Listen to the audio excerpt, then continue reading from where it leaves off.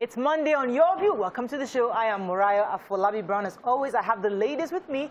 Hello, Nima Akasha Zibiri. Welcome back. Welcome back. Welcome back. How you guys doing, Nima? How you been? I'm grateful to God. I had a busy, fun-filled weekend with my children. Oh. We visited family. I'm still little bit jealous of Iman's relationship with certain family friends and family members. But I'm okay. We spent the night at Miriam's, not Miriam. Yeah, that Miriam. Yeah. Spent the night and he remembered his auntie and he was all cuddling. And then we went to Miriam's and I ate for all of you, don't worry. I covered up, I drank for all of you. We had so much fun. That's nice. Thank you, Miriam, for being such a beautiful host. Aww, thank you. You're so sweet. And it was a girls' night out, right? It was a girls' yeah. children. But Imran was there and he showed why boys were not allowed. I saw Tokwe. I think you look good in those your native. I was gossiping and minding other people's business. How you doing, Tokwe? How's your weekend?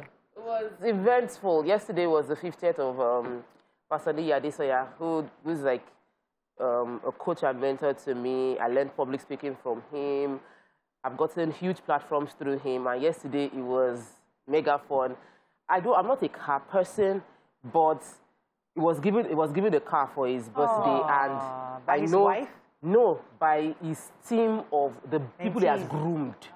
And like when you see them, like I know he has groomed people. Even I can testify to that myself. So they contributed is a Lexus, brand new Lexus, something like it's the latest Lexus. Wow. Like all those big cars.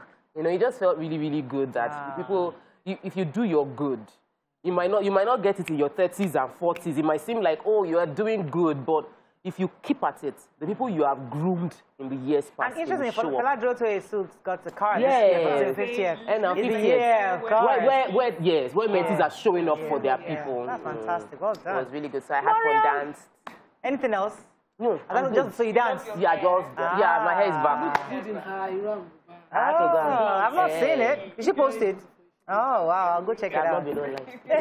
Hi, dear Mariam. Fine, as we all know, it was my daughter's 7th birthday yesterday. Yeah. So it was really meant to be all girls, little girls, and ranking. And showed us the reason why. So they played with clay, they made pots, they made baskets, all sorts of things. They did crafts as usual.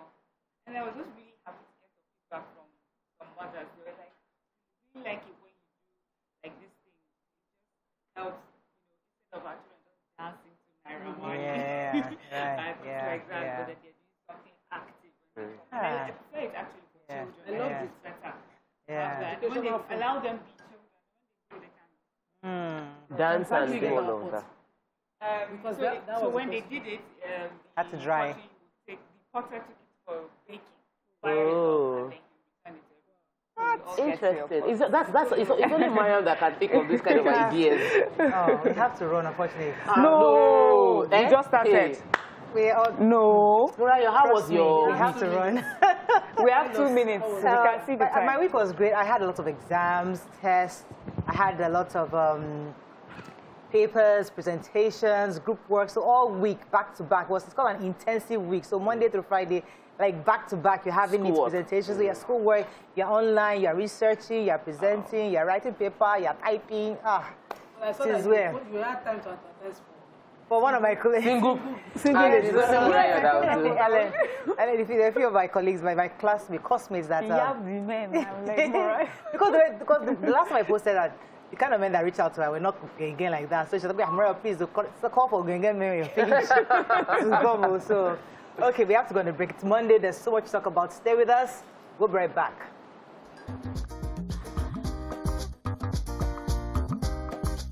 Stay tuned. Your View will be right back. Man. All right, we're going to start with the punch. Petrol landing cost hits 232 naira. Subsidy rises to 5.5 billion naira daily. FG widens revenue base, plans taxes for global tech giants. Picture here of people boarding at in Bangladesh, actually, they are actually boarding a jetty, really, really crowded. They're worried about the spread of COVID-19 continues in India. LASMA officials absconded with my bleeding wife, stole 150,000 naira, says businessman. Nigeria now a disputed project. Stop fresh loans. Akitoye others tell World Bank. Atiku Group wants ex-VP, PDP's consensus presidential candidate.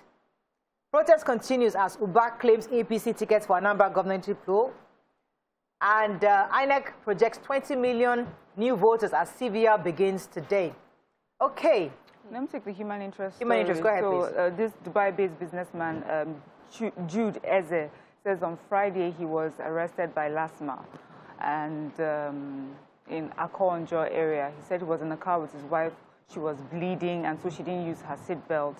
And the LASMA official stopped him, you know, and got into his car and drove it away with his bleeding wife in it. He was explaining to them that it was because she was so ill she couldn't use the seatbelt and they didn't want to hear anything. He had, he said, 150,000 naira in an envelope and another 10,000 naira in the envelope. He said he tried to plead with them. They pushed him out of the car and drove off with it. Finally, he was called and it was said that he should come and pay so that he can get his car back.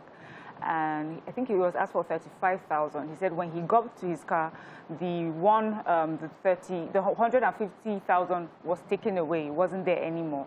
He said he finally took his wife to the hospital when, you know, he sorted with them, and the doctor was so upset with him. The wife had to be given blood in the hospital because she had bled so much during the altercation with LASMA. And he's asking for justice. And if this man's story is true, I think it is really sad and so unfair and really callous of these LASMA officials to have handled this the way that they did. Okay, the major headline, Nima. Yes, so based on this Punch report, we should have removed subsidies since forever, but according to the Punch report, it says the expected retail price, that's the landing cost of petrol, should be 254 naira per litre. But with the current pump price, we are offsetting about 92 naira per litre each time we buy petrol at 162 naira per litre. And because of that, our subsidy payment has gone to over 5 billion daily consumption, based on daily consumption. And we know that this consumption cannot be explained as the consumption within the country alone. There's always border, sales of across-border sales of petroleum products. And let me quickly add that, or would you add the Sylvia story to it? Yes, so the Minister of State for Petroleum had also talked about the need to deregulate. He says, really, when you look at this subsidy, it does not favor the man on the streets. That it favors the big people. Looks like it favors the man on the street, but it doesn't. He even says, he says for the fuels that the poor man on the streets use, like kerosene is deregulated. Diesel for, you know, trucks that transport food is deregulated, but petrol that you use for generators and things like that, which is more like the big man's oil, is still being subsidized. And most of the people that enjoy from this are also scammers, people that have scammed governments of billions of naira or trillions of naira, he says. So he doesn't.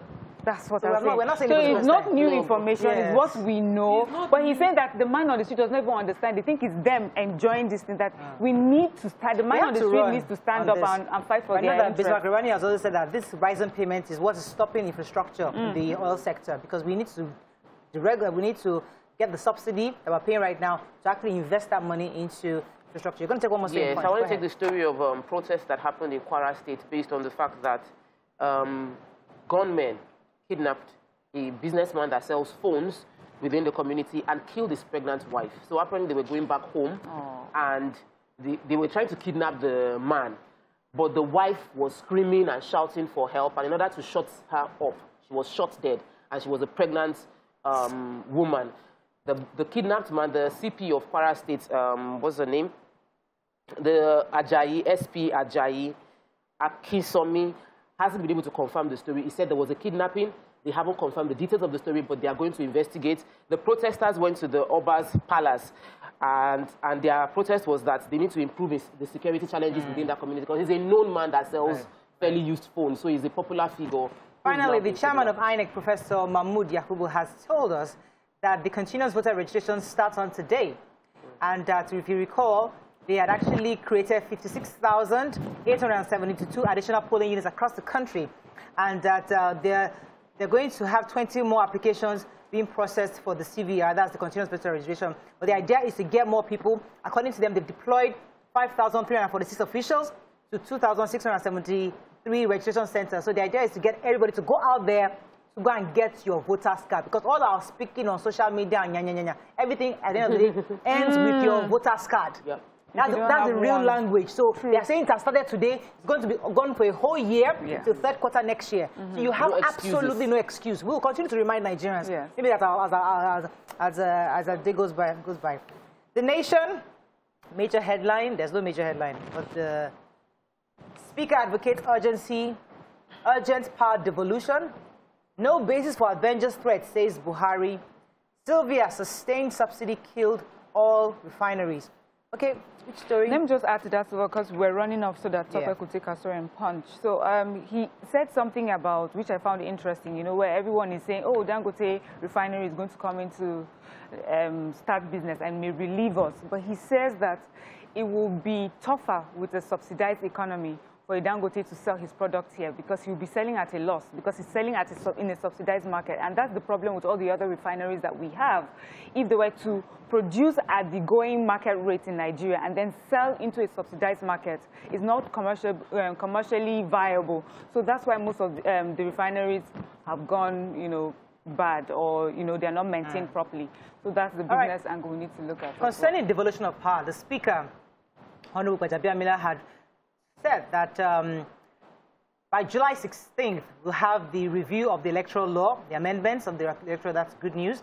And also, he has said that we all agree that the 64 items on the executive lead is making the federal government top-heavy. Therefore, he agrees that there has to be devolution of power.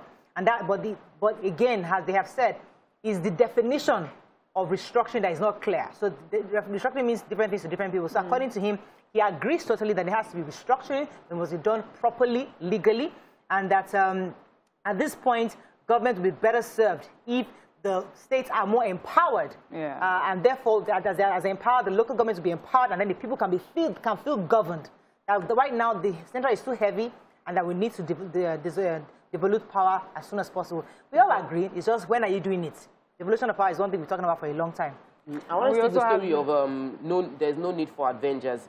The presidency, speaking through his spokesperson, Femi, addressed the call, which happened over the weekend, where the Niger Delta Avengers claimed they threatened to cripple the entire oil sector.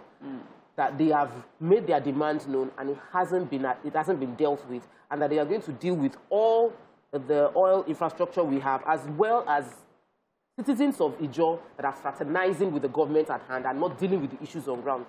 The national statement was that we've already, there's a meeting that took place between the president, the Ijaw National Congress, as well as Niger Delta Youth. And the meeting was, they had a 10-point agenda, and that they were already addressing the issues. One of the key things they wanted was that allocation of oil wells should be given to Ijaw people. Then there was a launch for Ogoni cleanup under this administration that hasn't been fully implemented. The president said they will look into why the cleanup hasn't taken place, and the Minister for Environment should work on it. But I remember when they launched this thing, it was hailed as the vice president went to Ogoni land and said, we are going to clean up the pollution within that area. Apparently, it hasn't been successfully and the president, done. When we come back, we'll take Son, because with the 10-point agenda that was taken, the president responded to every single thing. I even thought suddenly the president seemed to have resumed office, because remember, our guest was saying he hadn't resumed. He actually responded to every single item. But I felt they shouldn't have used the word unnecessary, because these are people that have gone to meet the president, and he responded to them properly. And we'll take those points when we come back. But the words you use can actually ignite or dampen the tension that people already feel. If you say that the Avengers' position was unnecessary, that's a bit too heavy. The president is already doing the right thing of engaging and addressing every single point that was raised. All right, let's go on a break. When we come back, we'll take the 10-point agenda the Niger Delta raised with the president. Stay with us, we'll be right back.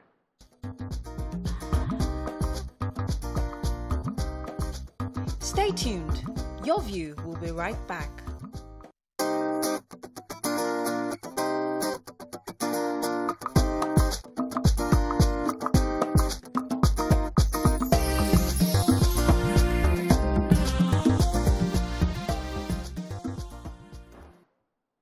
Thanks for staying with us. Moving on now to Daily Sun. Buhari begs Niger Delta Avengers. ESN, that's the Eastern Security Network, Uzodinma threatens to bomb Imo forests. 40 oil firms in possession of dormant refinery licenses. Constitutional review, Speaker's route for state police. Anambra Guba, no APC primary election held on Saturday, says Ngige. All right, the major headline, Nima, you're going to take a few of the points that the president had. Not the point. I just wanted to agree on the unnecessary, because the president just issued, sort of released what his address at the meeting he had with Niger Delta leaders prior to that threat that was issued by the Avengers that they would take over.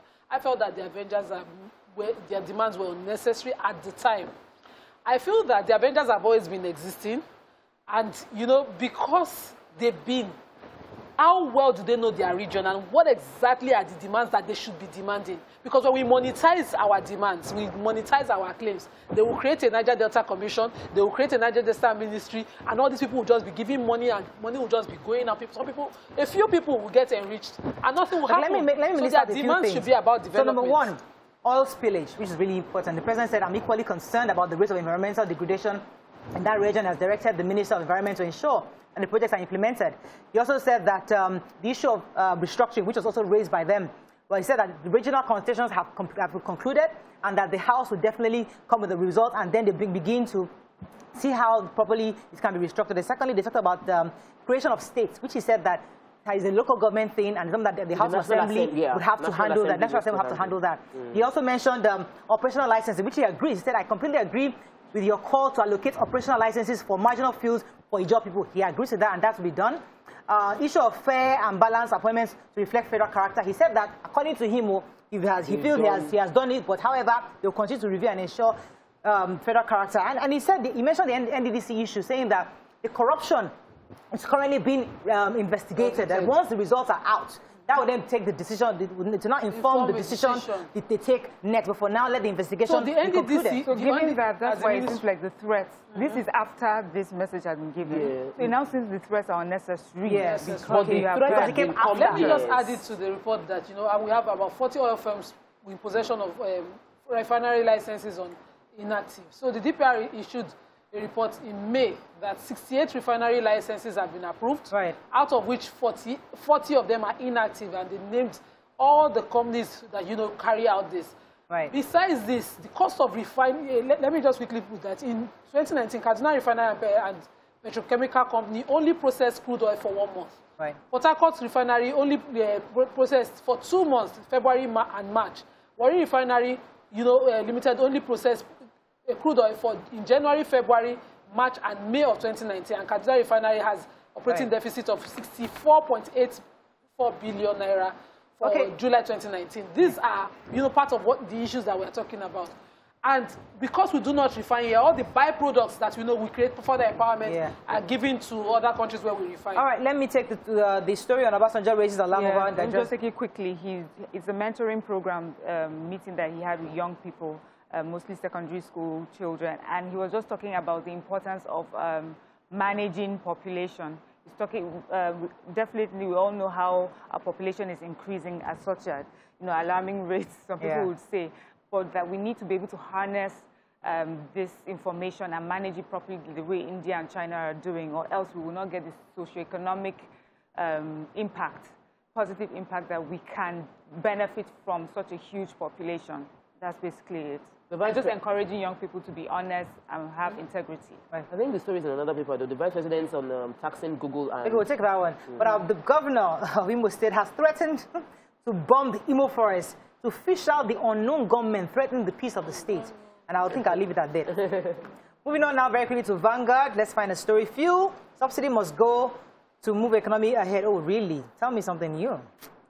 Hold your peace, Buhari woos Niger Delta militant. We discussed that already. Order AFG National Assembly to stop anti-press bill.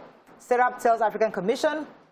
State of the nation, Nigeria, a questionable sovereignty. Akintoye, others say. Supreme Court hears appeal to set aside $15 billion judgment against Nigeria. Others. Super TV CEO's murder. We suspect conspiracy, says Ataga's family. Twitter bans social media most potent weapon for good and evil and must be regulated, says Gbajabiamila. And federal government's tax profits made by global tech, digital giants in Nigeria, says Osinbajo. Okay, let's take the Ataga family. The Supreme Court, quickly. Okay, great. $15 billion judgment against Nigeria. So Petrol Union had sued the CBN and Union Bank for a check that the CBN and Union Bank are claiming was a dot check or a fake check. Petrol Union issued a check of a company that was not in existence at the time when they issued the company's check in the UK. And also, the account from which the check was issued had been closed at the time. That's in 1994. The company itself had closed in 1989, and they issued a check for that amount to the Union Bank in Nigeria here, that Union Bank also, sort of did the clearing on with the CBN, and the money and how it should be done had been taken, whatever excess on it. The Petrol Union is now suing them in Nigeria, and they got judgment in the appeal court, and they are insisting that you cannot be suing on a non-existent company on a fake check. They're asking the Supreme Court to vacate the judgment of $15 million. Okay. Our government is supposed to pay. Any other story in Vanguard? Yeah, Any other story in Vanguard? Well, I don't know. Yes, the Ataga story. Yeah. Go ahead, hurry. So the Ataga family are suspecting conspiracy about the death. According to their one family member who wasn't mentioned in the Vanguard report, they have suspicion based on how the body of the victim was. They had rope ties on his body. He had a broken neck, according to the family. So they don't see the story of the young girl having a confrontation about rape and all of that with him. Does not sit well with the family. Yeah. So the family has issued their own, who will speak for Ataga, because now all parties in this are speaking, but his own side of the story cannot be heard because he's dead. They are also suing and threatening to sue bloggers who have started conspiracy stories that are tying the wife to having a relationship with the girl, all sorts of conspiracy stories. But I think more importantly, according to the family, everybody should just hold their horses right now while the investigation is ongoing, because they really need privacy to mourn their loved one, and then hope that the investigations going on can get the truth. Asking the police to even investigate further. They're asking that are there other parties to this that they should do beyond the arrest of this girl. Let's move on quickly now to the Nigerian Tribune. Epileptic power supply costs Nigeria's economy 10 trillion naira loss annually, says World Bank. Who has that story? I have it. So the Nigerian, this is this World Bank report through the past sector recovery program released the data which says the economy loses between 7 trillion and 10 trillion annually because of power issues, and that's about 5 to 7% of our GDP. It also says that 22 million generators power about 26% of our households, 30% of our medium, small enterprises, which is 8 times more than the national grid. Do you get that? So like generating sets, yes, more than 8 times more than the national grid. And he's saying that this is, of course, because of substandard infrastructure and operational inefficiencies, and that all the economic challenges that that's bedeviling our country right now, and everyone trying to sort the problems and looking for a way forward, cannot be properly tackled if you do not put the power sector in the right position. That putting the power sector in a viable working condition will help with many of the economic challenges that we're facing right now. So I know that this is information that we already have, that we know, but the question is why it's become so impossible to, sort the power sector out. All right, so we're going to take the point. It says Buhari's successor, all eyes on 10 top contenders. How Foreign Affairs Ministry illegally spent 3.12 billion naira without National Assembly approval, says audit report. This is quite as Oyetola Aregbesola battle for APC soul in Oshun.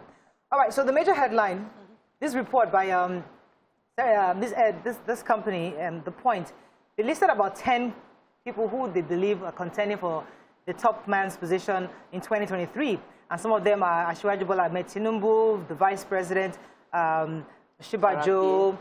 Interestingly, Yahaya Bello's name keeps coming up. I don't know why, but they keep... He's a top contender. I can see that. Everybody feels that way. Yeah. We have Pastor Tune Bakare, we have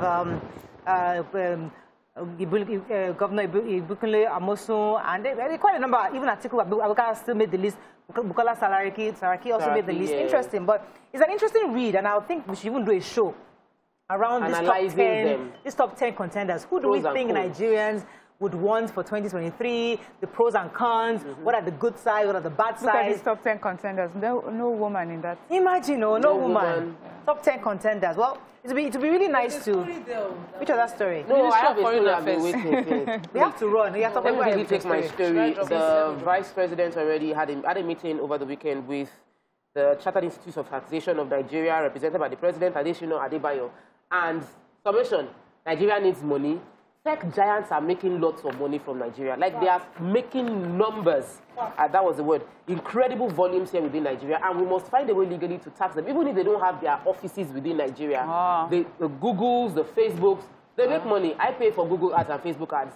Now, the government needs to tax the income they are generating from within our shores. I think it's a huge opportunity that should be legalized quickly, not just by... Nima, your story. Okay, the Ministry of Foreign Affairs, according to the debt management office, had some infractions that, you know, they budgeted about allocation of about 3.1 billion naira that they made for ministry to foreign missions without approval from the National Assembly. They also have documents to show that they used 1.6 billion for postings and returns of members of staff, which were unaccounted for, and unauthorized payment of sum of 419 million naira without approval again. And they had several other infractions, 600 million naira to 3 foreign missions, 394 million naira meant for the completion of the headquarter building, 89.9 million naira for one clothing allowance to staff of the ministry. All of this they did outside the regular due process. And the DMO says they've written to them, nobody have answered so far. Okay, that's all we can take on Front Page Review. When we come back, we'll move on to our hot topics. Stay with us, we'll be right back.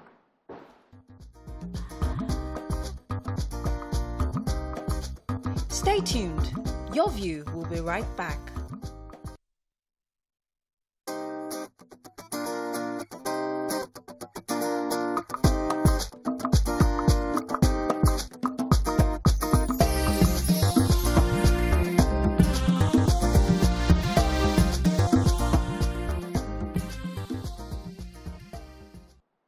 Thanks for staying with us. So the Honorable Speaker, Honorable Gbajabiamila, was speaking concerning the Twitter ban and regulating social media. And he was saying very clearly that we must begin to discuss and see the need to regulate social media, because social media can be used for both good and evil. Let me try to quote him verbatim. He says, I'm glad that the issue of social media regulation has come to the fore. It is important that, like everything in life, there has to be regulation. We know that social media is perhaps the most potent instrument that can be used for good and also for the negative. While we welcome the good, we must not paper over the bad or the evil. And that's the position. So according to him, everybody has a right to be protected. We've been swamped with fake news, hate speech, and even recently, the Attacker family has said, listen, all this different news coming out of our family member is getting overwhelming, and they've asked the Nigerians to please allow the police to investigate, because different bloggers, different news are coming on social media. So our leaders are saying maybe this is the right time to regulate social media such that everybody's rights are protected. What are your thoughts on this? You can call us on 081-270-53687. You can also call us on 091-390-76948. You can send messages on Facebook and also on YouTube. We'll be happy to read your messages.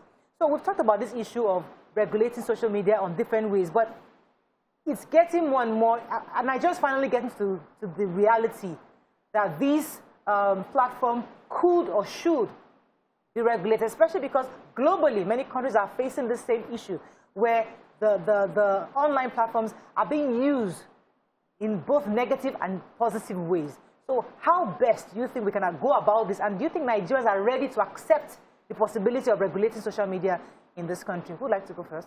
Nima, go ahead. Until you're affected, you disagree with regulation of social media. Until somebody picks up a fake story, carries your picture, puts your family out there, and makes a story that sells them for profit without you having any right to even immediately report. So we have some regulations already existing. We have our libel laws, we have our slander laws, we have defamation and and all of that, criminal and both civil. But it is not enough. There has to be mediate. So you remember the January 1 episode where we did the woman who's 3 billion, and somebody took my picture, left the story because the original writer of that story just quoted verbatim every of the hosts on Your View and even acknowledged Your View as the show of source in his write-up. So somebody now goes to his page, screen grabs this. This is an Instagram poster now, and posts my picture used by TVC to while the story was going. Puts that story there as if it was my story, makes money off it. So we go try to investigate. The person doesn't have an open office. Yeah. Although I got his office, but we had, in fact, I cannot explain how I had to get to the office because I did it, off the right way. Eventually, I also had to find a way to get that person's office. There's no name, no phone number, and that person made story that trended. It trended so bad that if it was my story, I wouldn't have a problem. At least I would just do rejoinders and all of that. But this is not my story. And it was a weekend, I would not have time for social media. Yeah. Every WhatsApp group had things to say about this, to the extent that my friends, family members were calling, Nima, when did this happen? How will you allow this happen? I see that because it's happened to me several times we too. So need an immediate, we need an immediate place to go. We need somebody with Instagram, for instance, don't just block the person and report the person's page. That person has to pay for such a trend. Right. And I agree that they've abused the freedom to a large extent, where one human being can have 20 accounts, and human beings can have even up to 100 and make a story trend because they just want it to go viral. And they know that if 100 people tweet it or 100 people repost it, naturally it will just gather momentum like that. So we know that that should be checkmated. However, I have seen the policies that some countries have put in place to, sort of like structure social media and regulate it. And it is tantamount to you saying what we have with NBC, where some things we cannot say. That we know I want to say, but you cannot say it because it's on national television. Same thing with social media. Social media has provided a platform for people to finally express themselves. We're not in a military rule. So when India created, and Nigeria knows how to copy India, we've had several policies that people have said are verbatim laws from India. So now, the India policy, for example, puts in a clause that Twitter has within 36 hours to take down any post the government deems not fit. So now, it is left to the interpretation of the government to say this information is not good, this information is right. It's no longer something that there's a law, there's a justice system to process it. So a criticism, a tweet can be a criticism of the fact. This road is bad. The government has awarded it several times and it hasn't been done. Fact, the government will say, no, this is not true. Take it down. And they will take it down. So how does my right to express my fact? Nima comes here stating for a fact what is going on our road. Somebody can say what she tweeted about what's going on our road is inciting violence against the government. Take it down. So my worry is that we've had cases of abuse of power. I didn't grow up inside a military role per se. I didn't understand military when I was growing up. But my parents, people that have experienced military, understood what it meant not to be able to say your mind. And my worry is that we are going to end up in that same space where our only platform for expressing ourselves has been gagged. We can't express ourselves anymore. Okay, let me come to you. Yeah, so for me, I do not think it's gagging per se. And if you listen to the tone of the Honorable Speaker, he's asking that it should be regulated. So this is not exactly that, total ban, like what we have now with the suspension. We're talking about social media going forward.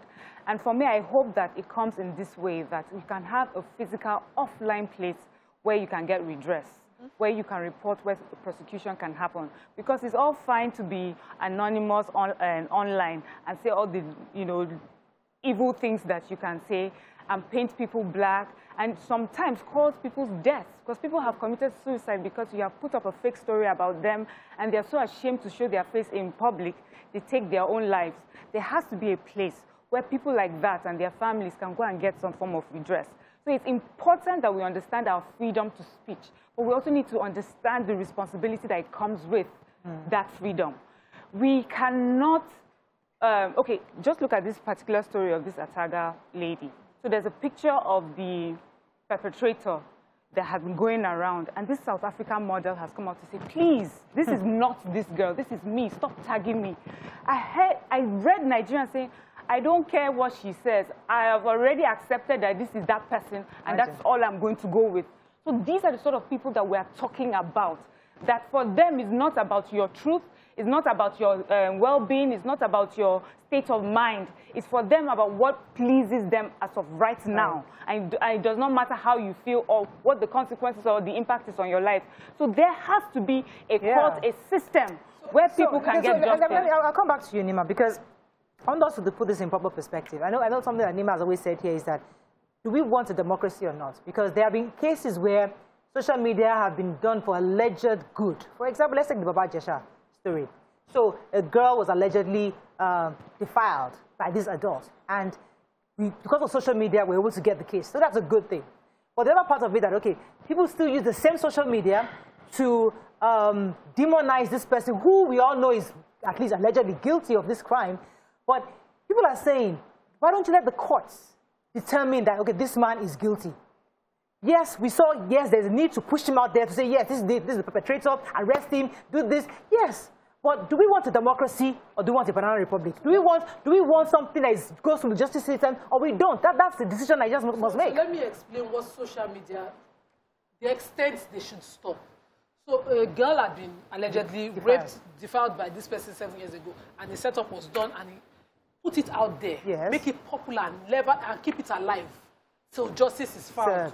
Is served, not create conspiracy or further destroy. Because we saw a lot of people jump on the story and sort of took ownership of it, and the matter is in court. What we simply need to do is, so far in court, it's still in court, it's not been killed. Gbajabiamila has not been released without trial.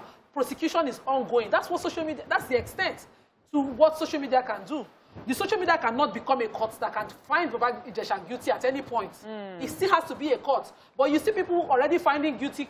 In fact, they're going to kill him when he comes outside, stuff like that. Yeah. So such speech. Then there's also a part of social media that I find annoying. I can't even believe it. Why do you have a social media page and you don't have a personality you can attach to it? Exactly. Yes, so that's the extent we need the regulations. So if you have a social media page like the Mr. Only in Nigeria person, put your name, your father's family name on it. Why?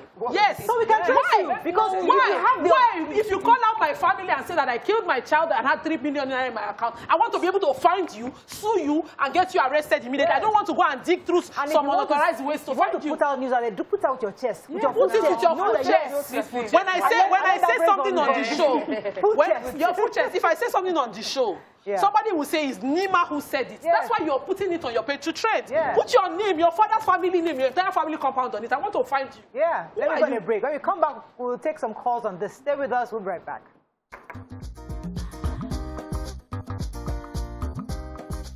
Stay tuned.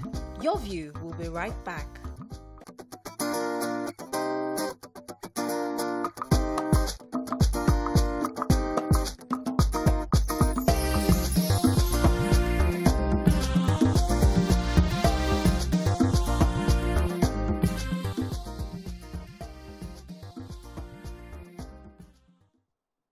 Thanks for staying with us. So we're still having this conversation on social media regulation. So we're going to do something after the break. One of the things that I feel is very important is that the idea of social media is to provide a platform for people to express themselves.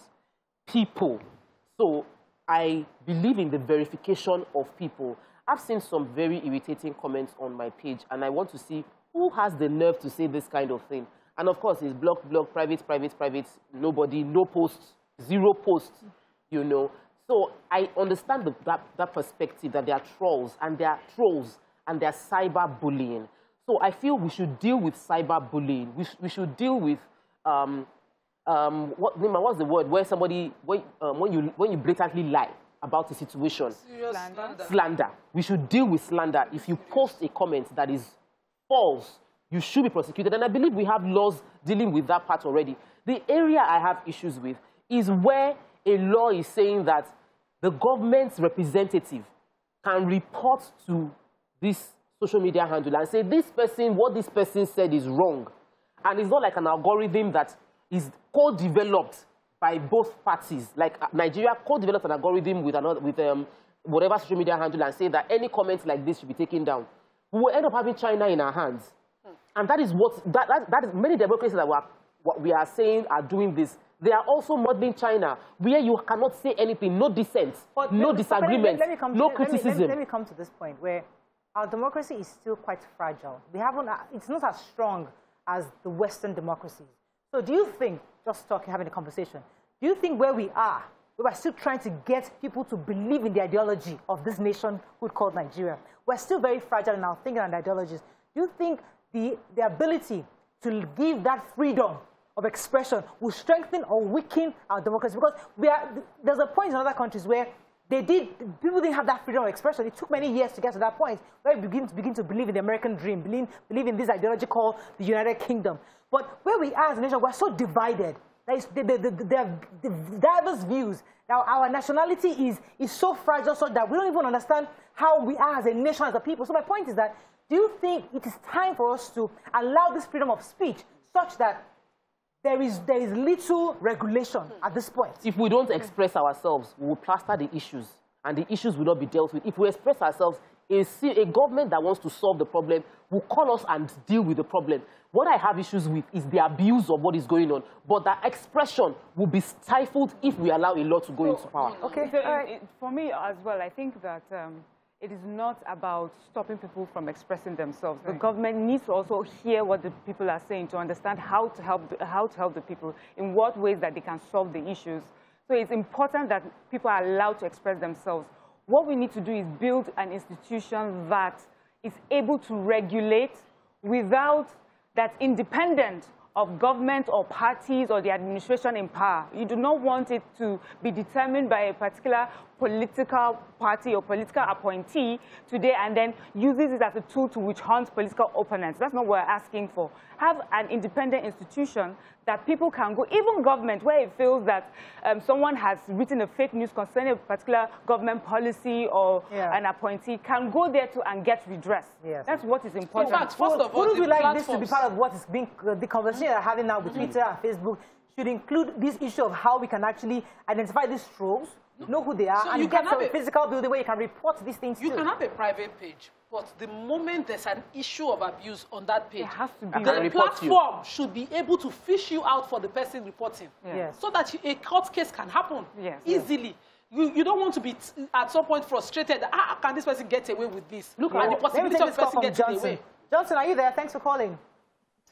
Yeah, I'm there. You're live. Go ahead, please. Good morning to you. Morning. Yeah. I just want to say something. I don't know if any one of you follow what happened in the U.S. very well. Have you ever seen the CNN before when they write somebody that went to kill a pregnant woman in her house? Have you ever seen it before in CNN? Have you ever seen it in BBC that somebody went to strike someone down inside his car without not doing anything? But it's through social media that we get to know all these things. A policeman shot someone in Ukraine. The guy did not do anything. No news up to today that picked that issue. But it's through social media. Even the politicians here in Nigeria, if we have not known some things about them, if not because of social media. So let's sit down and get to know the reason why and the purpose of these governments are shutting all these things down. They don't want people to talk, to express themselves. Something happened in South Africa. A white man killed a lady. I think maybe their girlfriend or so ever. No TV station that picked that news, but was the neighbor that was videoing that thing from the window, and they uploaded it to social media, to Instagram. That's how everybody gets to know. There are so many cases in court. Over 10 years ago, I have a friend that's been in prison because they said he stole a phone, and they did not even find out up to today, like 7 years ago. He's still in prison. It's through social media we are trying to express ourselves. Thank you very much. Thank you. I mean, Justin just made a fantastic position because the truth is that lots of injustices have happened that without social media, we would have not gotten justice. No. So I agree with him. I do not disagree about the ability of social media to be an alternative means of news that helps people. What I'm saying is, what the Honorable Speaker is saying is regulate. Yeah. Meaning is that if I am putting out a story that somebody has just been raped, I have the story. If I am called to be a witness in court, I will not back down and say, I will stand by that story. I am a willing witness. I will not at any point in time, that because I have that story and I have the facts. But in Nigeria, you see people put out story and they will say allegedly. In fact, they will say as reported from, and they eventually do not have the story, but you have put up a nice conspiracy on somebody. Look at this Atagas case, for instance. Some bloggers, social media platform again, wrote a nicely well-put story that can sell conspiracy that tied the mourning widow to this mother. And this person will not want to be known. You put your name there. So put your father's name on it. You know that, Nima, what you're saying is valid. We should, Google has a Google business. If you're a business, you need to verify your business address. You need to verify your business name. Facebook has for business as well. I've submitted my CAC document on Facebook to be verified as a business on Facebook. So they do it for businesses, but they don't do it for individuals, because who would fund the infrastructure of verifying everybody there? In developed countries, a different thing. You easily can say you have your social security number, and they ask you, put in your social security number to verify who you are. But we don't have that infrastructure, and we can't put the burden of verification of our lack of infrastructure on a different business. So right now, it will be a case of Facebook and Twitter, and they should verify each person. Why? It's not because for Google, it costs them, they know that I want to spend money, so they verify me. They pay to send it to my postal address. Sometimes when I'm reporting the situation, they'll say it is your own country's postal issues that is causing it. But so also, we have many infrastructural challenges that are causing bottlenecks. Of course, we can say we don't want anybody to be private, or we don't want false accounts anymore. We don't want multiple accounts anymore. But the policy needs to be well thought of, not by our current crop of leaders who don't really understand social media. Look at our National Assembly; they don't know it. It's not an insult. Let me take to what Johnson was saying also, which is we need to find out the reason. So he's talking about it like there's an agenda about this regulating. And I know that in Nigeria especially, there's just this common distrust for government. And so I think this conversation of government regulating social media cannot be had with only government and government officials alone. You need to have other stakeholders, people, youth representatives, civil societies. We need to come up with a white paper for how it should be regulated. That's the only way we would know that it's all inclusive and it has no agenda. Let me take this call from Doe. Doe's been holding on. Are you there? Thanks for calling. Yeah. You're live. Go ahead, please. Okay. Please, I want to talk. I'm a first caller. Welcome to the show. For the past a year now. So I want to talk on the issue of the social media stuff. Like now. Hello, can you hear me? Very clearly. Please go ahead. Okay. Now, Morayo said some people are using social media against other people. Please, I want to ask this question. Are the government not using social media? Are the people on government not using government against us, the citizens? Let's just be sincere with each other. Okay, now we are just talking about how to regulate. How do you want to regulate this thing? Social media is good and is bad. You understand? Now, how do you want to regulate it that a poor man will be able to move along with it? Because mostly in Nigeria, we express ourselves through social media. Not everyone, like the Elijah said, not everyone can come out to express themselves. But through social media, most people can express themselves. Let's check out the issue of rape. How many people want to go to police station and go and report to police that they rape But through social media, they can express themselves. From there, you call them to table. You talk to them one-on-one. You have some conversation with them for them to get the right. Joe, let me paint this scenario, Joe. Imagine you're working somewhere, right? And you're falsely accused of stealing 1 million naira. and then your employer or somebody who's family member to your employer, maybe his niece or something, creates a fake account, puts your picture there, and says, this man stole 1 million naira from the XYZ, and puts it out there, and it goes viral. And they're not looking for you all over the place. What we are saying, we agree that the social media should allow you to express. We also say that you should protect people like you from people who, people like that who will try to use you and paint you negatively in society, where you will be able to get any other job. Yes. That's what we're saying. What I'd like to hear a response now, to that. Thank you. I make measure of something that social media is all about good and bad. Do you understand? Let me tell you, I'm a strong person that I must believe in there should be a solution. I'm a strong person in that way. But why do you want to regulate social media? You yourself that want to regulate social media, the people don't have trust on you. Okay, thank you very much. I think I'll let it go there because Mariam already mentioned it. Like the federal government will always be looked on like they're trying to impose or this on them. That what she would advise is that we should bring in other groups, stakeholders, so someone like a Joe can believe. You have the civil society, you have the ministers, you have the imams, everybody saying the same thing, that we must do something to the social media. People who understand it and know it. So it's a different thing.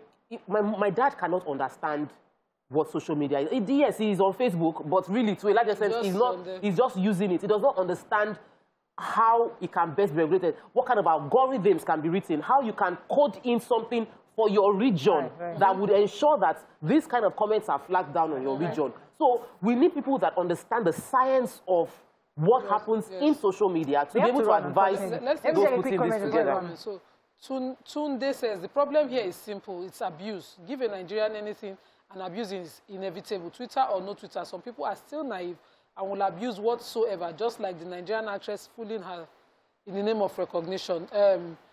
Marcus Michael says, social media ain't a free speech community that cannot be held accountable if its platform is used mischievously. If the American state can hold one of their own accountable, what are we fusing about? One cannot love a child more than his mother. People should be tracked and held responsible for whatever they put on social media. Bukola Oguntime says social media should be regulated. Too many half-truths flying around. You know? All right, so we have to run. Maria says, how has the independent INEC done so far? Margaret says, we like what developed countries do, but we fail to put structures in place to make it work like where we are copying. We always wait until things scatter, then we want to correct it in haste. That should not be the case. This one is serious. Oyemu Maria Azomta says, do you also consider the insecurity attached to full representation of one's biodata out there? Okay, we have to go on this one, but you see, I have an article here. It says that Texas Supreme Court rules Facebook can be held liable for sex trafficking. So Texas highest court has ruled that the Facebook can actually be held liable for these issues of sexual trafficking. And we're forgetting that this social media is also being used for illicit drugs within Nigeria. Yes. These are other parts of it that we don't discuss about. So when we say regulation, we mean that it's not just about libel and slander. It's about there are so many other industries using this platform. So when we come back, we'll talk about it more. Stay with us, we'll be right back.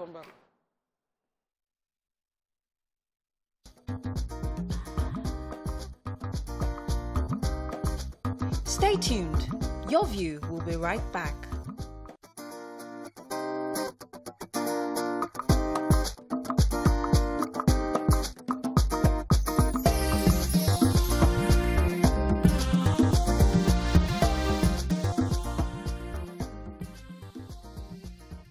Thanks for staying with us. So, as I was saying before the break, I mean, I'd like to even refer to the Texas Supreme Court's phrase of how they termed on the Facebook. They said it's an act of lawless no man's land.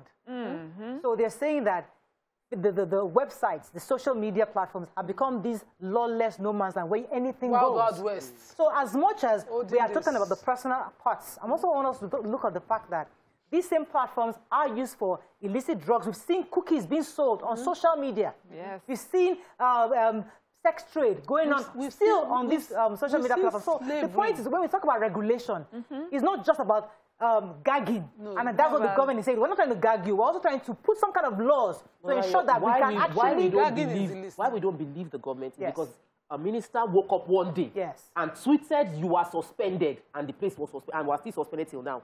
It is that the fact that the government itself has not built trust in the way they have done their processes so far. Fantastic. So we already mentioned earlier, and the solution is here. There are algorithms, you can code words out. Facebook cannot say they don't know that the algorithms cannot pick out when someone is selling their funny cookies or whatever. So let me fly on algorithm. I know you keep saying that, mentioning that, but it is, of course, not all-encompassing. It's something that's still being worked on, even in America. So those algorithms will work maybe for some certain words and pick them out, but sometimes the messages are still being sent.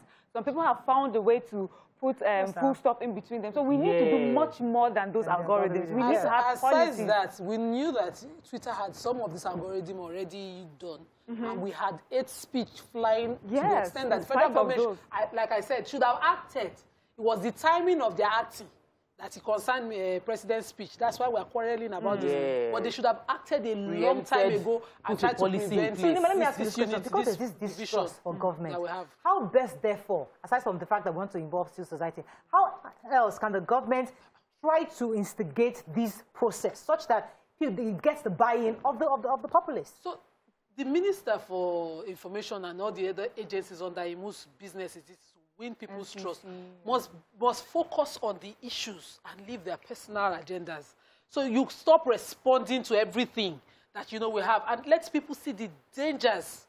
Honestly, sincerely, not to as against government, but against individuals, and how damaging free speech, unregulated free speech has been. Because they will come and say we have our laws. We know we have our laws. We know our laws require investigation. We know they require certain things, and they eat dead ends because of some protection that these platforms give other people. So we need to open it up. All right, let me wrap up on this for a second, because I want us to go into the issue of press. So as many of you know, the National Assembly, actually one of the lawmakers in the National Assembly, is currently seeking to amend the Nigeria Press Council Act, such that journalists and media houses can be fined 250,000 naira and about 10 million naira respectively by the NPC for infraction. Join us on the show now to discuss it is the president of the Nigerian Guild of Editors, Mr. Mustafa Issa. Welcome to the show, sir. Good morning. Good to have you on the show. Right, so... Yeah, thanks for having me. Yeah, we'll come to you, because I also want to even hear your views on this issue of social media. But the issue concerning the Press Council Act review, brought up by, I think it was Honorable Shegun Odebumi in the National Assembly. Yeah. Although some of his colleagues have said, he's on his own, no, we don't know what he's talking about, But there have been quite a lot of responses from the Guild of Editors have said something, the NUJ have said something. In your view, because when I read the existing act, it wasn't so totally far from what is being proposed. I mean, unless maybe I read it wrong. But the issue that I heard people had was the fact that they must defer to the Minister of Information to get approvals for certain, the chairmanship and other various sections within the act. And I'm thinking, when I saw the original document, it was quite similar. So my question therefore to you, sir, what exactly is your reservation concerning this amendment? Yeah, thanks for that question. And let me let you know that first and foremost, even the idea tried to amend, the matter is already in court. We went to challenge that in court. As we speak, another matter is at the Supreme Court. That is why the law has not been applied. We challenge it in court, because of the provision in that act. They are not trying to even amend and add more abolition provisions. For instance, they are not asking that the Minister of Information to now be the person to approve the code of conduct for journalists in this country. It's not done anywhere, even in Iraq. It's not done. Who approves code of conduct for medical doctors? Is it the Minister of Health? It's not done anywhere. Now they say for you to seek to practice as a newspaper and all that, you have to seek, you have to apply to do this, pass through this process and all that. Let me tell you, when you want to make a law, do your research properly. Check what is happening in other clients, in other countries. And find out. In Ghana, I don't have to go to Western countries. In Ghana here, now the guaranteed freedom of the media in their constitution. Let me tell you what it says. You know, impediment to the establishment of private press or media, no law requiring any person to obtain license as a prerequisite to the establishment of operation of the newspaper in Ghana. Let me ask, are Ghana be set on fire because of this? No. We're talking about the media. You cannot ask a government appointee to regulate me, to tell me what to do, to now determine whether what I have published is in national interest or not. Because he's a politician. Because if you allow him to do that, it will be used to guard the critical media. But let me say this. Check the history of Nigerian media.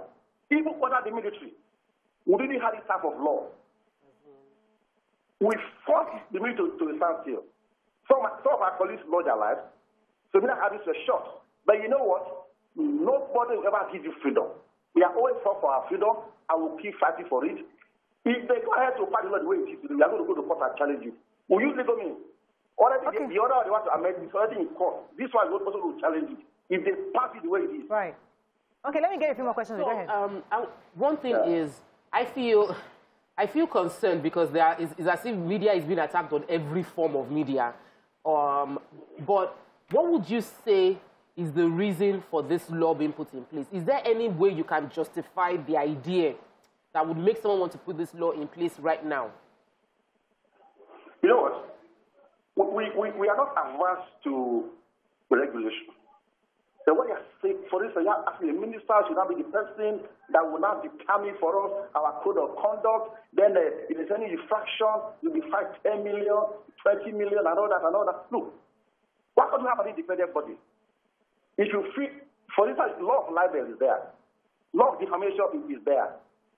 If you publish fake news, for instance, it's part of, if what have you do, say I did it, that's libel. The law is already there in this country. Why don't you use that law to take me to court and prove the case in court? I mean, Mr. Issa, let me be sure that we're on the same page. Because what I read is that a committee a council will be constituted that will involve parts of from the Guild of Editors, NUJ, I think civil society will be also citizens. I mean, they put the whole gamut of people that will be involved. So it's not like the Minister of Information will have direct authority. So why is that still a problem? Who will approve that committee? Majority of the members will be government appointees. Let me refer to Ghana again. Ghana have what we call the National Media Council. Better groups are supposed to bring in representatives. You know, the lawmakers will bring two. Yeah. Majority are from the private sector.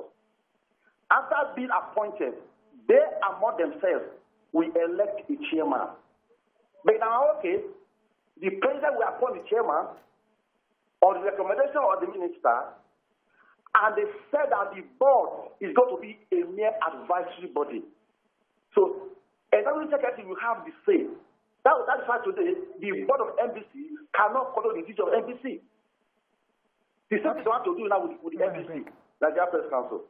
All right. So, the board will just be looking, and things are happening. Let me go on a break. Let me go on a quick break. When we come back, we'll continue this conversation. Stay with us. We'll be right back.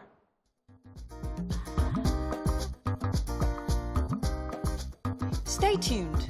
Your View will be right back.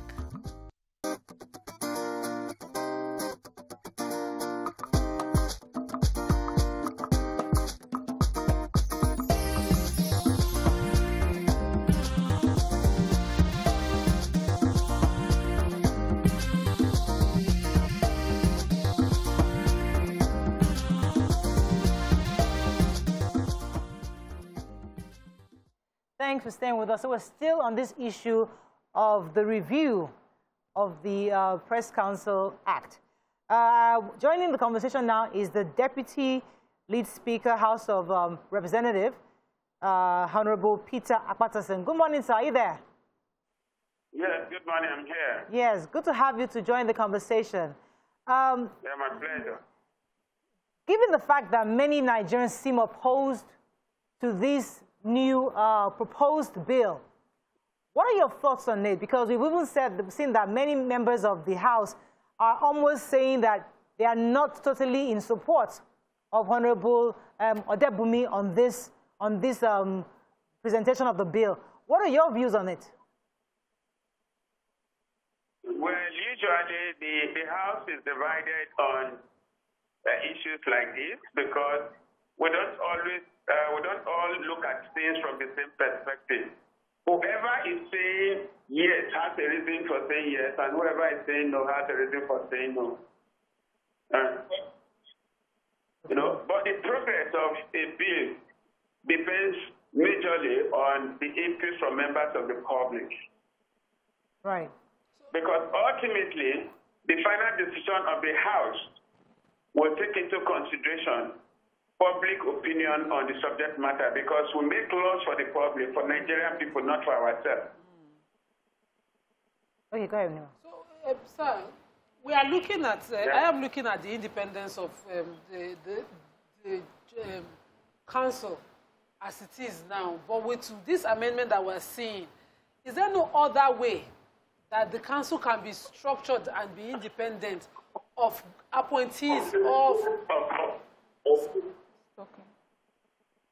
Well, you know, the essence of public hearing is for professionals and industry players to come to the House or Senate, as the case may be, to present their professional views and to guide the legislature on how best to go about it. But if that opportunity is lost, there is still, you know, a provision for people to come around with their professional views in writing to present to the House.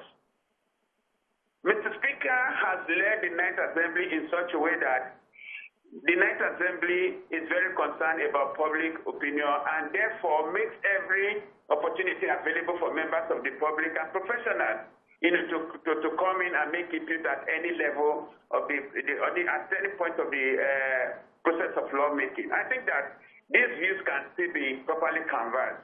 Okay, that's good. Yeah. So sometimes I wonder that when we get some of these propositions to the House, are there some that you could just call like dead on arrival? Because I'm looking. Are there some bills when they come in, when they are proposed, you look at them and say this is dead on arrival?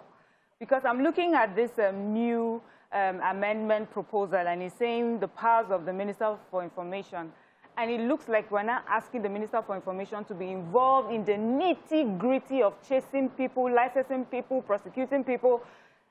Are there no other things that he's doing already? And the original act is self-sufficient, in my opinion. When you look at it, what do you think? Well, the issue of dead on arrival, I don't think it makes sense to me. Nothing is dead on arrival. It all depends on the input, like I said at the beginning.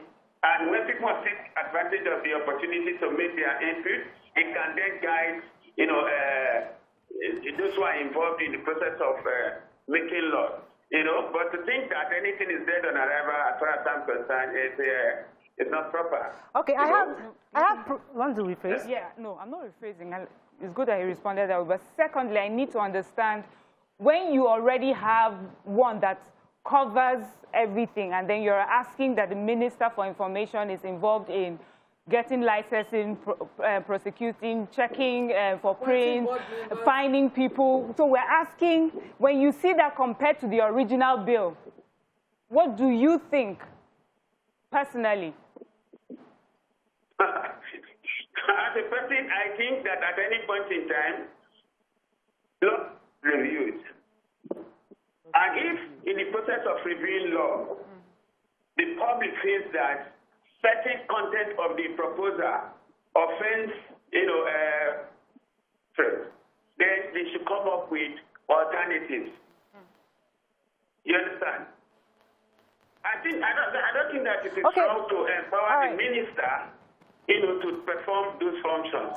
Okay, great. Yeah? So let me come back to the president of the Guild of Editors. He's back with us. Mr. Musa, are you still there? Yes, I'm here. Now, help me understand this, because we are regulated by the the National Broadcasting Code. Broadcasting Commission. And the Commission also, and that we have the Broadcasting Code, which guides what we do. And to get licensing, you need to go to the federal government, to the Minister of Information. These are things that we know. We get fined for things we say or not say that does not align to the handbook. So we are sort of regulated. And so for me, I'm still not understanding what the issues are. Because remember what they need. Is it that the press was never really regulated? The only broadcasters were regulated because what I'm hearing doesn't really sound new on the side of, for those of us that have been working under the Broadcasters Commission. What is so different? That's my question. Let me please read the history of the Nigerian media. The newspaper predicted Nigeria as a country. Okay. The way the newspaper was established in the 80s, in the 80s also, in Abeokuta. The broadcaster has been regulated until IBB. You know, the regulator with a decree, I think 1980 something. Because of fear that broadcasts can be used to incite the public. The government still has that fear today. That is why today the broadcast media is overrated. They still have that fear. You know, I just told today in my earlier that in Ghana today, they have a section in their constitution on freedom of the media that there should be no law requiring any person to obtain license as a prerequisite to establish a newspaper.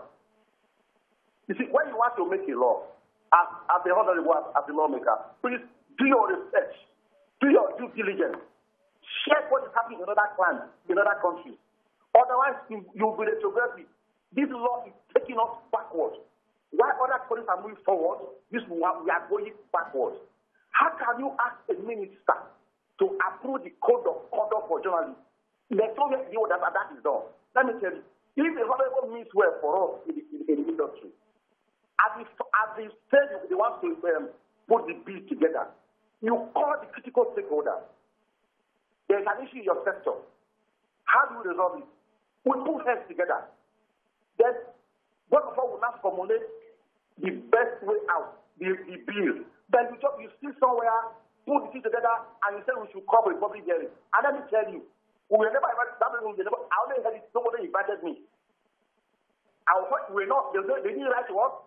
We just heard about it just 3 hours in the public hearing. I was not aware. And I asked my colleagues in the NUG and others, they were not aware. But when they are based in Abuja, they just quickly rush to that place to attend. If you mean well, why should that happen? Please ask the honorable, did he write to me? Nobody wrote to me. I'm so aware of it. Did you mean well for us? Let me go on a quick break. When we come back, we'll continue this conversation. Stay with us, we'll be right back.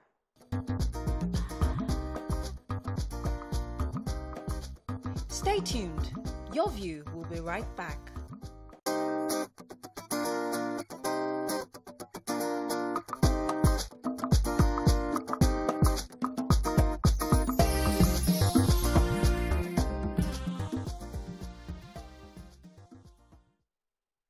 Thanks for staying with us. So we're still on this issue of the Nigerian Press Council Act review, and Nima had a question. Yes. Just to clarify, is there no way that the bodies that are already existing as the National Union of... Hello, Mr. Mustafa, are you still there?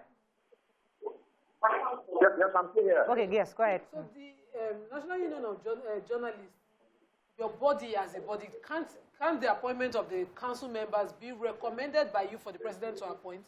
Because as it is now, what is in that bill is that, you know, the appointment will be based on the recommendation of the Minister for Information. And I find that, you know, something that reeks of independence and control. Okay. There are some bodies that are supposed... Can I go on? Yes. Go ahead, please. Okay, yeah. There are some bodies that are supposed to provide responsibility to the board or the NPC, Nigerian Press Council. The Nigerian officers is there, the Publishers Association is there, then the NEJ, and some other bodies. And they send the lawyer. You know, let me take the case of Ghana, for instance. There are bodies that are supposed to present people, not recommended by the government, but by those independent bodies. You know, including the Ghana Bar Association. after they have recommended their member to the board members will meet and elect their chairman independently. But in Nigeria, they say the president has to appoint on recommendation of the minister. And you know what happens in this country. Once you are appointed, people feel that you hold allegiance to the president. This is media for God's sake. That's how they have to work with the NBC. The NBC, the DG, takes order, directives from the government. Even little infractions in court, they will impose fines because they feel that you are too hard on the government and all that. And there's a problem. You know, so we don't want that. This is the media. We say we should not go accountable to the people based on the constitution that we have today. Let me get a few more questions. Go ahead. Go ahead, Mara.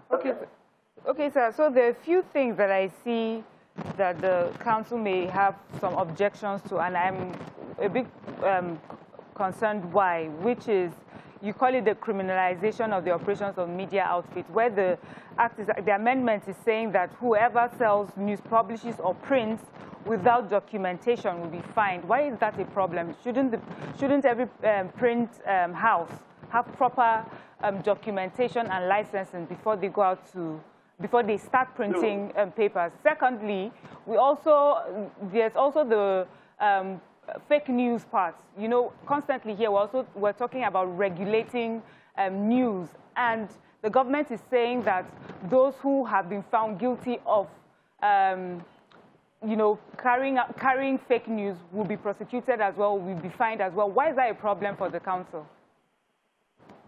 Now, let me start with your answer. I just read to you today Article 162 of the Ghana Constitution that has eliminated law requiring newspapers to register. But you may have a company, but you can float the newspapers.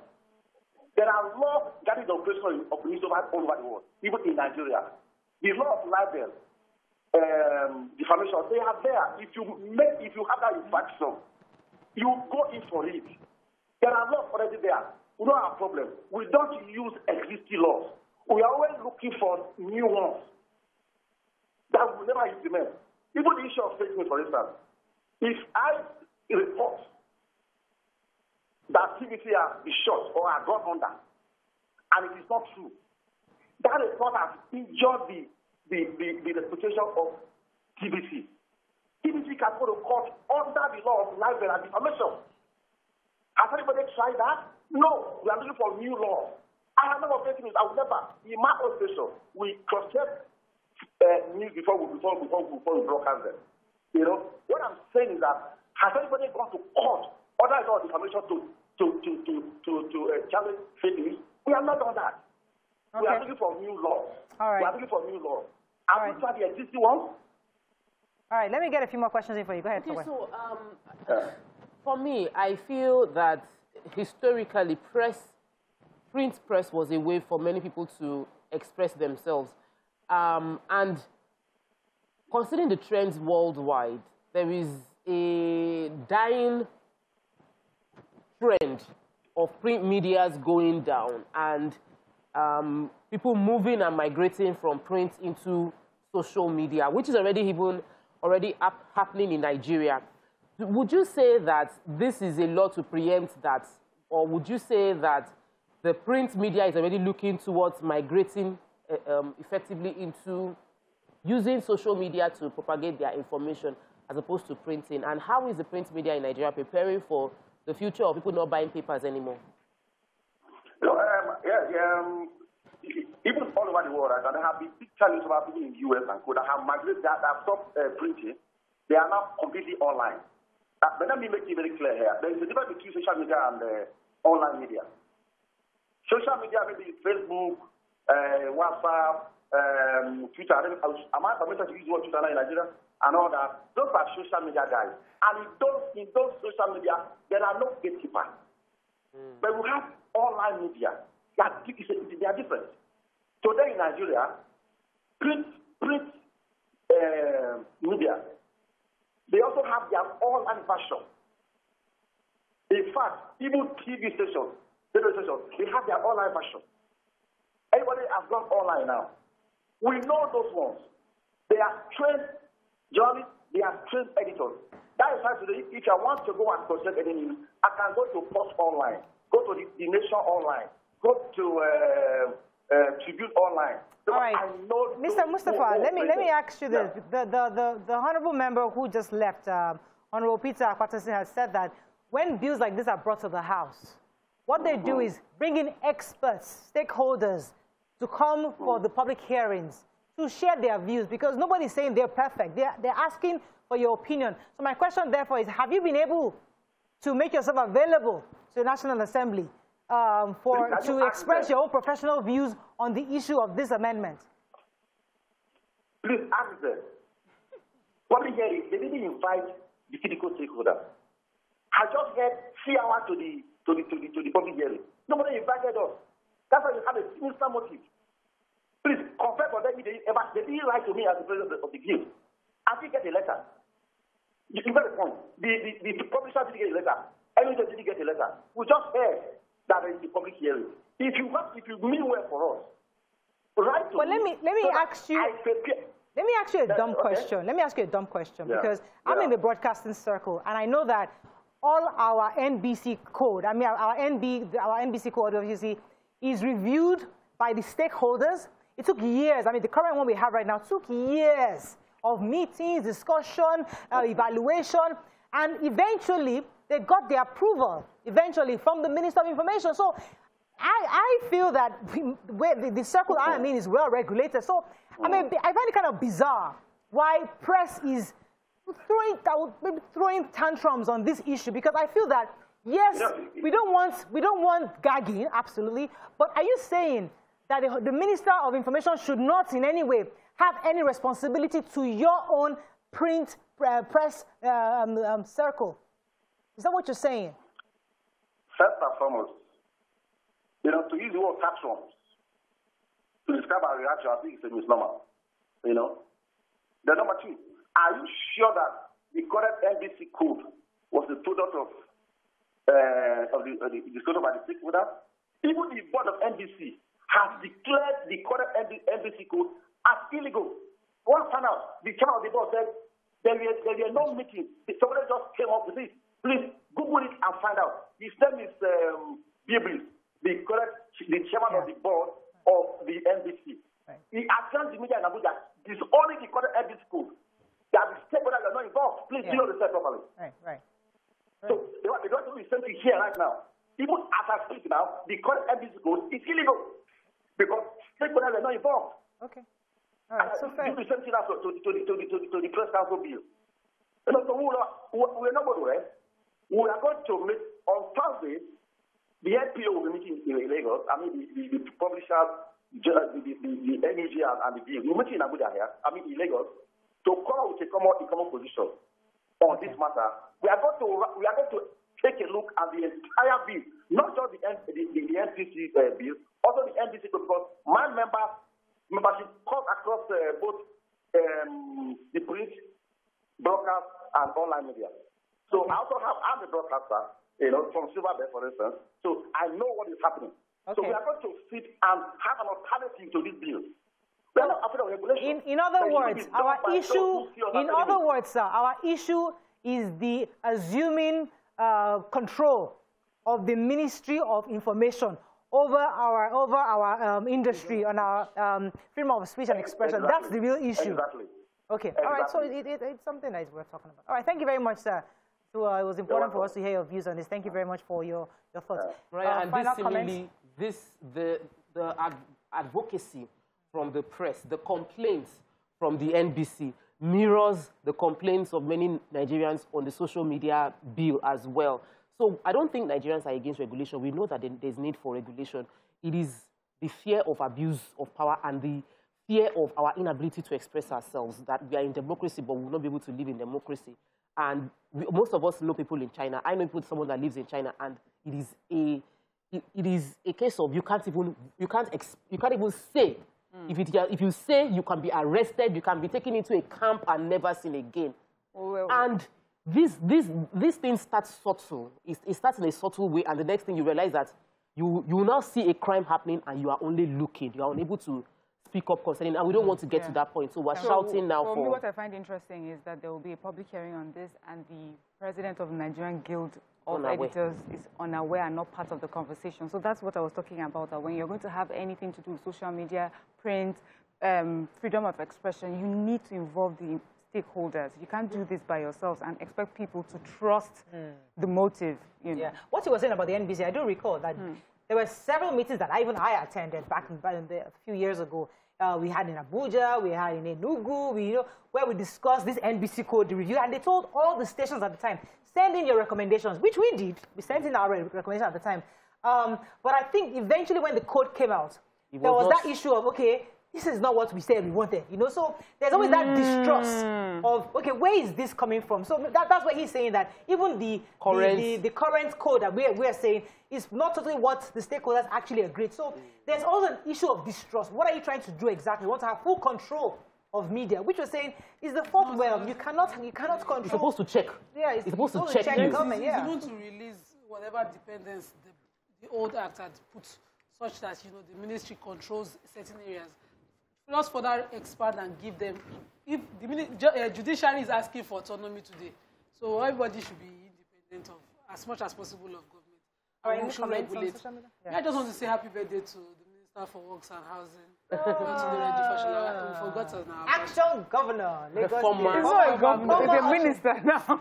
Yes. Okay, we appreciate you, sir. Well done. Okay. He's minister. What else is very everything. He's a friend of the family. Yeah. He's a friend of the show. He's a friend of the house. Friend of the house. Very accommodating and very responsive. Happy birthday. Thank you, sir. Happy birthday. Okay, anything else, ladies? Yes, every link to the internet can be traced through IP address. Nigeria should build on its own cybersecurity agency to combat abuse of social media. Twitter or Facebook will not do what we should do ourselves. The right to freedom of speech is, however remains sacrosanct. We need to build our own infrastructure. Thank you very much, ladies. Okay, that's all we can take on the show today. See you again tomorrow. Have a great day. Bye for now.